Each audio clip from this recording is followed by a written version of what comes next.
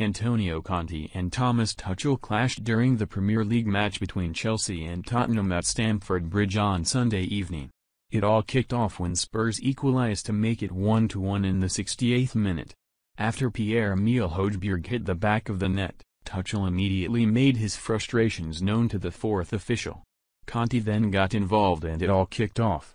Tuchel got his revenge shortly after as he celebrated Reece James' goal by running down the touchline right in front of Conte. The game ended 2-2 after Harry Kane struck a late equaliser. It all kicked off again after the match between the two managers as they shook hands. Both were given red cards. Conte took to Instagram after the match where he took a dig at Tuchel for his reaction to James' goal. The Italian manager had his head down and was looking at the ground as Tuchel ran past him.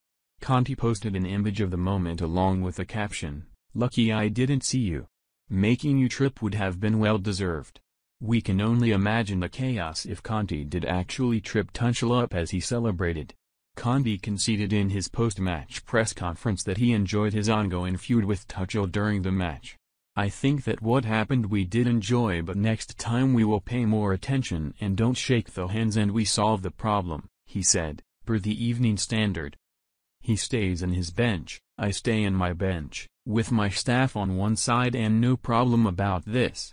It would be a pity if for this situation we miss the next game. The referee showed me a red card but he didn't understand the dynamic of what happened, but it's okay. I have to accept, but I repeat this is not a big problem. It's not important. The problem is between me and the other coach, not for the others. There is a video to understand what happened. For sure I am not passive. If I see aggressivity, then my answer is with aggressivity, but I repeat this is not a problem.